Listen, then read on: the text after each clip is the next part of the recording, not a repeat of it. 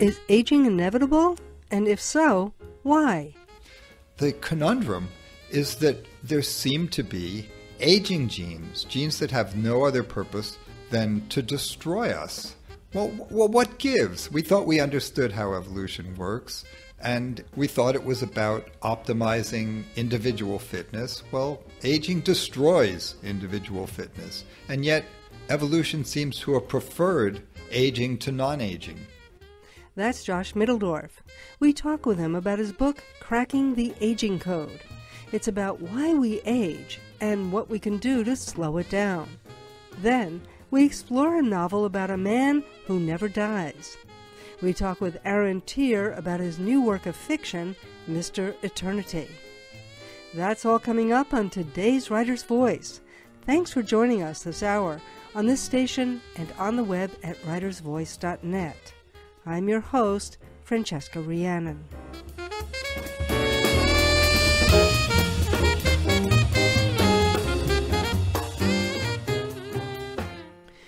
Josh Mitteldorf is the kind of scientist who likes breaking down boundaries. He started out as a theoretical physicist, but then got interested in life extension. He was curious, why does a near-starvation diet seem to prolong life in mammals? It seemed counterintuitive. So he turned his scientific research to evolutionary biology and embarked on a quest to crack the aging code. Why do we age? Why do different species age at different rates? And is there anything we can do about how evolution programs aging into our genes? In his new book, Cracking the Aging Code, Mitteldorf teamed up with co-author Dorian Sagan to tackle the conundrum. If aging is so bad for us, why is it so good for our species? Along the way, the authors demolish some popular shibboleths about aging and confront readers with a question: should we try to live forever? Or should we just make the best of our time on Earth, living as long and healthy as we can? Josh Mitteldorf has worked in astrophysics, optical design, and energy conservation. He's taught statistics, physics, math, astronomy, and evolution at Harvard, Berkeley, UPenn, Bryn Mawr, and other universities. Well, Josh Mitteldorf, welcome to Writer's Voice. Well, thanks for having me. I've looked forward to this interview for a long time. Tell us a little bit about how you got into the aging issue. I started reading about caloric restriction, experiments where they extended the life of many kinds of animals in the lab just by feeding them less. And that didn't make any sense to me. You know, I'd been trying to feed myself just as much good food as I could to keep my life long. But animals that are starved live longer? One of the things that I figured out from that is that aging must be programmed. I mean, there's nothing that an animal can do with less food that it couldn't do with more food. So it's not trying to live a long time. And that was really the germ of this book, and it was the germ of what motivated me to switch fields and become an evolutionary biologist. Explain the conundrum, you call it a conundrum, that you explore in your book. And that is that you say if aging destroys our fitness, then why does evolution put up with it? The standard model of how evolution works is if there's a gene that promotes itself, then that gene does better. And if that gene destroys itself, then that gene does work. For example, a gene that makes stronger muscles, well, that helps you to compete in the world, do better than your other individuals, and you're likely to survive better. And so a gene for stronger muscles is a selfish gene.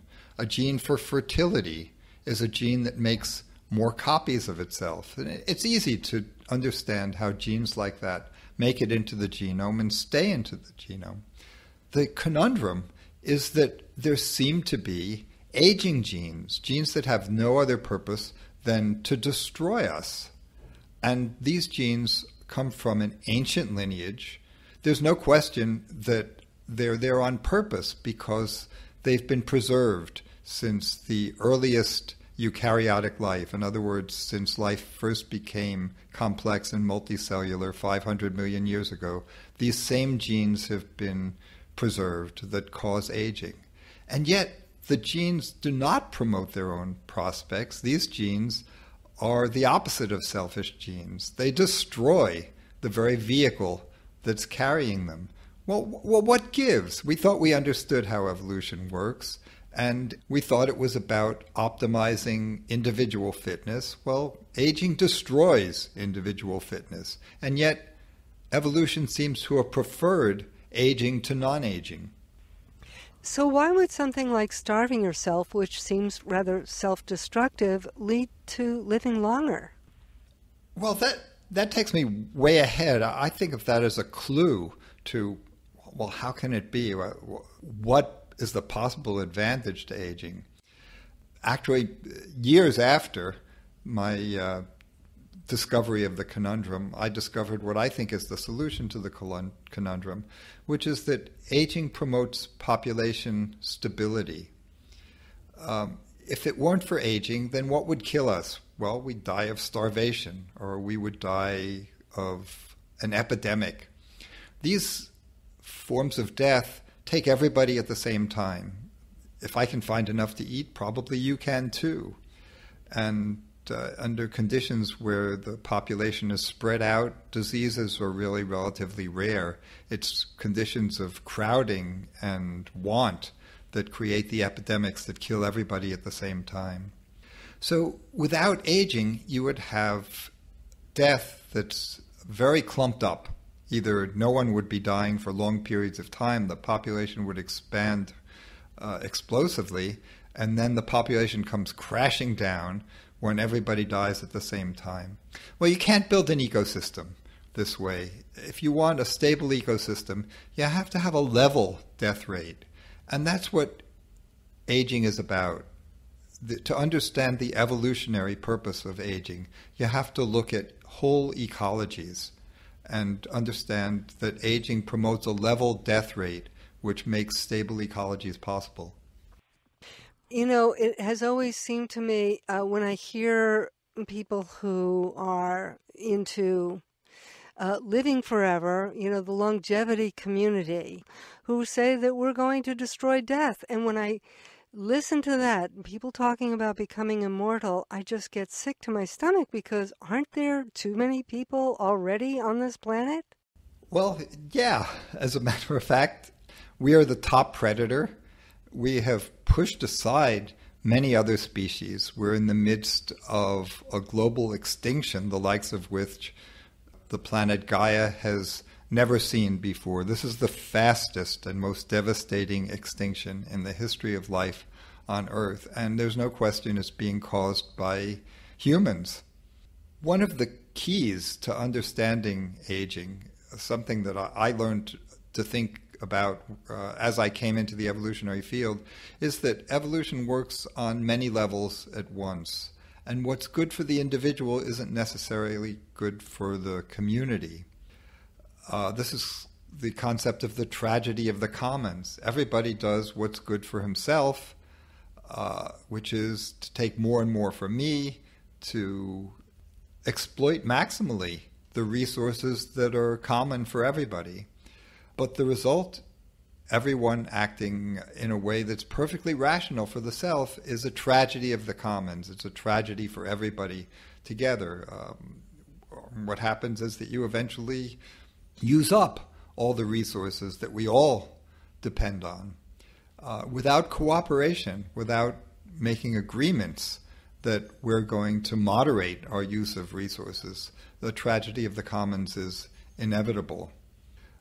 So, yes, the extension of human life is good for the individual. It's disastrous for the Earth as a whole.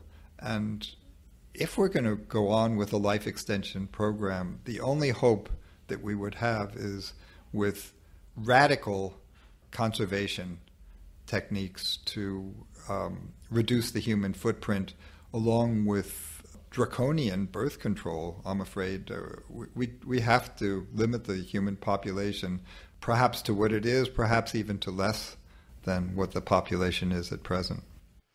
So your book delves into the role that aging plays in evolution, but it also puts a lot of emphasis on the different ways that aging itself works. Now, one of the things you do say is that our bodies don't wear out. I mean, I think that's the idea that we have. You know, it certainly feels to me like my body is wearing out. What do you mean when you say our bodies don't wear out?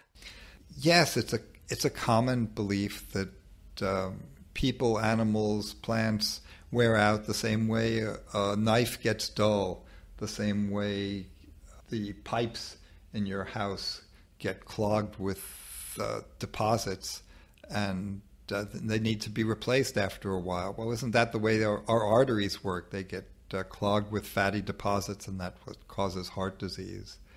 This is an age-old idea, but yes, it has no scientific support, and it's really something that scientists agree on.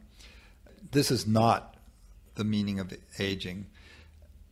So, how to understand that in an easy way? One way to understand it is to know that there are some animals and many plants that don't age at all. And that would be pretty hard to explain if aging were just a physical law of nature. There are trees that just grow bigger and bigger over time. There's a physical law called the second law of thermodynamics, and that says entropy must increase, things wear out, randomness eventually sets in. But life has found an end run around that second law. What life does is to take in energy from the environment and dump its entropy back out as waste.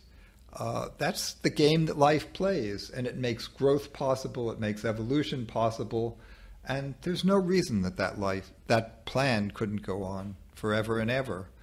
Our lives are limited by something going on inside the body, and not by an inevitable physical law. And this is really something that scientists do agree on. So you talk about 3 evolutionary stories about aging. Why don't you tell us what those stories are? Well, there are only 3 accepted theories of what aging is. One is that aging just doesn't matter at all. Aging is an artifact of protected environments. In the natural world, everything starves or gets eaten by a predator before it gets old enough to experience aging. So aging didn't have to evolve. It's just a question of there's no selection pressure after a certain age. There's no motivation for anything to live a long time because in nature nothing does live that long. And the second theory is about trade-offs. It says that the body can't do everything well. There are resources that could be used to preserve the body for the long haul, or the same resources are in competition to reproduce right now, to be stronger right now, to up the level of your metabolism, to goose your reproductive hormones. And that these are in conflict. So there's a compromise. The body takes care of itself, but not that well. And in the long run, the body suffers from not investing enough in repair and maintenance. And this second is the dominant theory in the evolutionary science today. And the third theory is that aging is simply programmed into our genes the same way at a certain time of life we grow, and then at a time we turn on our sexuality, become able to reproduce. That program continues, and we develop hormones that actually destroy us. The body is programmed to grow for a while, to reproduce for a while, and then to destroy itself using, for example, inflammation, using programmed cell death. The body is destroying itself with age. And that third theory is not popular, but it's the one that I'm promoting in my book. Yeah, that reminds me of, when I gave birth to my son, I had a very strong sense that, whereas before then I had the sense that I was kind of maturing, And then after that happened, I felt like I started to die. Not because motherhood was bad, but just in the way you just spoke about it, that I had reproduced, and in a way my body was now beginning to switch on a different program. So that is interesting to hear you say that. But, what's also interesting is how this is not just a book about Well, just let me drop in a couple of comments about that. One is that it's absolutely true. It's a part of aging theory that I agree with, that aging can't evolve until the first reproduction, and that there is no aging before the first reproduction. So what you were sensing is absolutely real. There's another part of evolutionary theory that says that there's this trade-off, and the more children you have, the more you're using up your body's resources, and the shorter you live. And that's absolutely wrong. It's wrong in animals, it's wrong in humans. There's no relationship between how many children you have and how long you live. Maybe there's a small positive relationship, in fact, that people with more children, especially people who have children later in life, tend to live a little bit longer than others. So this is another area in which evolutionary theory has just failed completely. This idea that evolution forces a trade-off between reproduction and long-term survival, and that's what aging is about. It just fails completely because there is no trade-off. People who have a lot of children don't have shorter lives. They have slightly longer lives. Sorry, that's my interruption. Well, no, I'm really glad you said that. Your book, Josh Mitteldorf, this book which you co-authored with Dorian Sagan, Cracking the Aging Code, doesn't just talk about aging. It also is a kind of sociology of science around aging, and explores how scientific knowledge is in effect curated, or even we could say censored.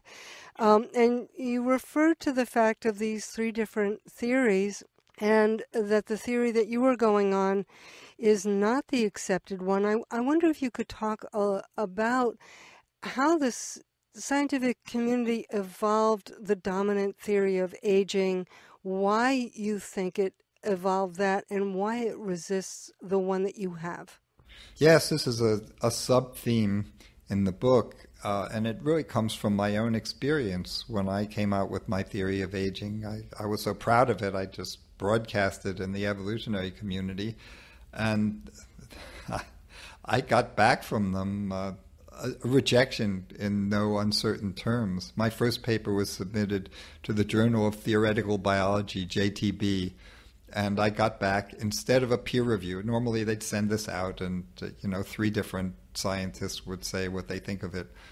I got back a one-line peer review that said, JTB shouldn't touch this topic with a 10-foot pole. They wouldn't even consider my paper for review. So what goes on there?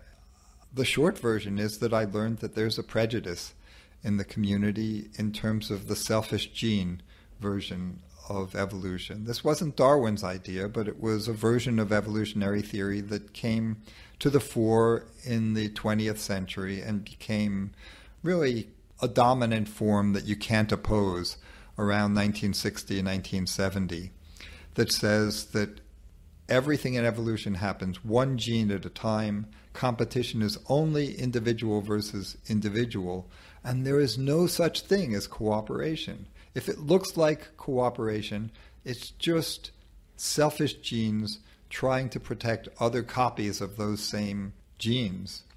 But there is no real cooperation in nature. Cooperation is just an illusion. Now, for you and me and for your listeners, this has got to seem like it's crazy. I mean, you look around and you see cooperation everywhere in nature. And yet there's this dogma that says that cooperation isn't real, cooperation is an illusion, and in fact it's impossible for real cooperation to evolve. And that's what I was up against when I was pushing my theory out into the evolutionary community. It's not that my theory was brand new and nobody had thought of it before. It's that thinking in terms of groups was completely anathema to the way that evolutionary biologists think. Well, that's so interesting because it really is a kind of social Darwinism. Oh, you bet. I think it's very closely related.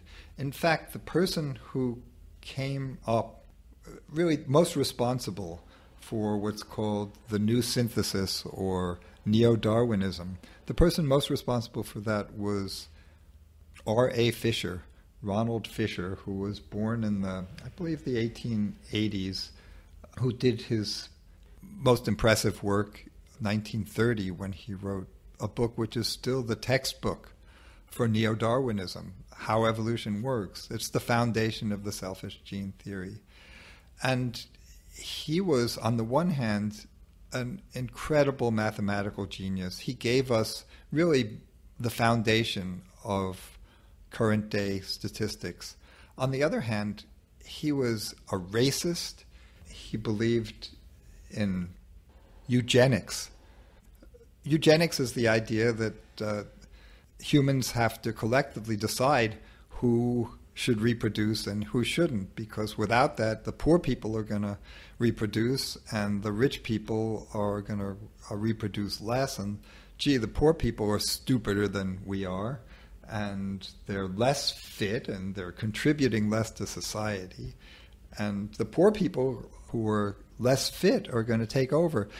This was really the motivation for Fisher's work. And half of his book is the foundation of selfish gene theory, which is accepted evolutionary science today. The other half was just a political screed on eugenics, on how terrible the lower classes are and how they're destroying England. It was pure racism. So there is a historic connection, which I think continues to this day, between the idea of the selfish gene and the social Darwinist idea that pure competition is really the best economic system, and that those who succeed in society are those who are contributing most to society. Isn't it pretty well established that human evolution was driven by cooperation? I think so. Darwin wrote a whole book on this topic called The Descent of Man, in which he talked about tribes that functioned well together being dominant over tribes that cooperated less well. And yet this idea is completely at odds with the selfish gene theory, which is the mainstream of evolutionary science today. Well, Josh Mitteldorf, let's go back, though, to the mechanism of aging. You've mentioned inflammation. You also talk about telomeres and cell senescence, and you talk about apoptosis. Let's explain them. How about the telomeres first? To give some context to this, I talk about 4 primary ways in which the body destroys itself with age. One of them is thymic involution. The thymus is a little gland that really your immune system depends on completely, and it just gets smaller and smaller and disappears into a lump of fat as we get older. So our immune systems disappear. Another is programmed cell death. Programmed cell death is necessary to protect the body. Apoptosis is another way to pronounce this. It's really an essential part of biology. But as we get older, it's on a hair trigger. And cells that are perfectly healthy and contributing to the body are destroying themselves. And that's what sarcopenia is about. That's why our muscles get weaker. And the third is inflammation. Inflammation is another self-protective mechanism. It's the body's first line of defense against invading microbes. But inflammation turns against the body and again destroys healthy tissues as we get older. Inflammation is associated with all of the diseases of old age. Alzheimer's, heart disease, and cancer are all heavily influenced by inflammation. And the fourth is telomere biology, which is what you asked about. So let's go into that more deeply. So every time a cell divides, its chromosomes get a little shorter. Well, the chromosomes are the DNA. That's the instructions for the body. How can we live with telomeres that get shorter each time the cell divides? Well, there are 2 ways that the body copes with this. The short-term solution is that the chromosome is buffered on both ends with telomeres. They're just repeat DNA, the same sequence over and over and over again, that contains no information. And it doesn't matter for a while if you lose some of it. But eventually, you've got to rebuild the telomere. I mean, you have a lifetime worth of telomere when you're born, but eventually the body has to have a way of restoring it, and that's the enzyme telomerase. Telomerase just grows a new telomere, so that repeat segment, there's a little template for creating the repeat sequence that's part of the telomerase enzyme, and it's applied over and over and over and over again until it makes the telomere full length. So the key thing here is that telomerase comes out when we are in utero. It comes out when the sperm meets the egg, and it comes out in early stages of development, so that an embryo has full-length telomeres. But it's all downhill after that. Telomerase is then put back in the lockbox. It doesn't ever come out again, and the telomeres just get shorter and shorter and shorter, even during the embryonic development. The telomeres are getting shorter so that by the time we're born, half of our telomeres are gone, and the other half get used up during our lifetime. So this is a lot of what drives aging, is that cells are losing their telomeres. The telomeres get shorter each time cells divide during our lives, and cells with short telomeres become toxic to the body. They don't just stop working, they actually send out signals that make us old and die. So with that understanding then, the last part of the book, with all that you've explained about how aging is an evolutionary program basically to protect the survival of our species, you go into a fair amount of detail in how we can prolong our lives, what we can do to prevent our telomeres from getting shorter, or at least to slow that down, how we can combat inflammation. In fact, you run the website agingadvice.org. Isn't all this kind of hypocritical? Yes.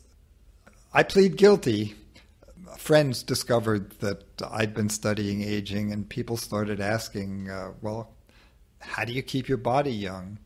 And for their sake, I put together this website. I compiled what I do and created the website agingadvice.org.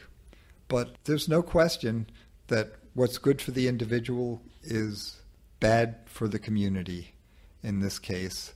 And I have not completely resolved that. To mitigate the damage, I would say everybody who is an advocate for life extension has to think globally as well. If you're an advocate for life extension, you're also an advocate for draconian birth control. Really, it can't be based on individual choice. Much as I have libertarian tendencies, and I just feel I don't trust the state, for then I can throw them. But some social controls need to be placed on who can reproduce. Just allowing everybody to have as many children as possible is not going to work.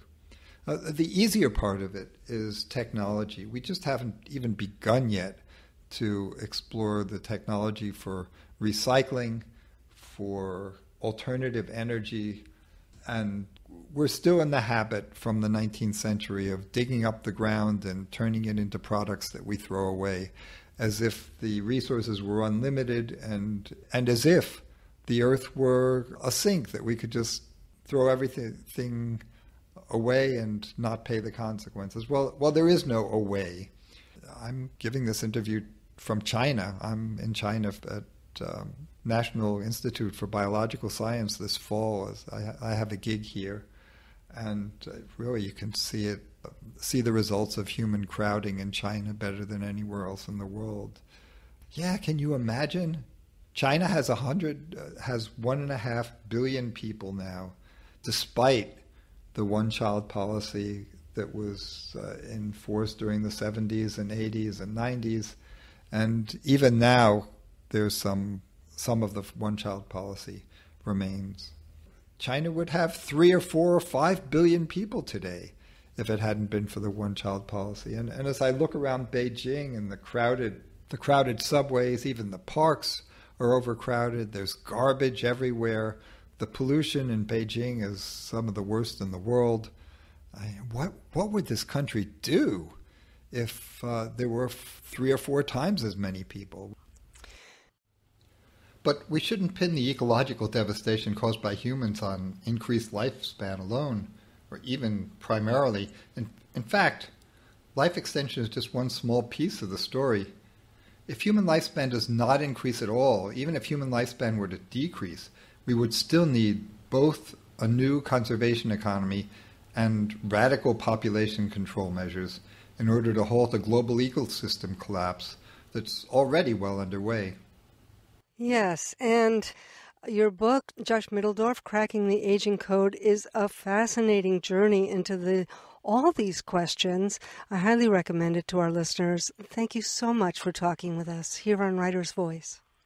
Well, thank you. This has been a real pleasure. Josh Mitteldorf.